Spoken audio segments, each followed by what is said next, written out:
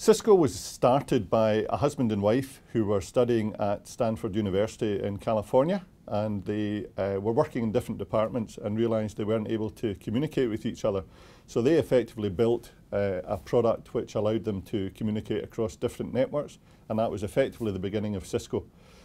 Cisco's been around for just over 25 years, and I guess we're best known for being what I would call the plumbers of the internet. So if you think about how the internet all works together, how you can communicate across different countries, there's an awful lot of plumbing that makes that happen, and that's effectively where Cisco grew up, was providing the infrastructure to allow the internet to function properly.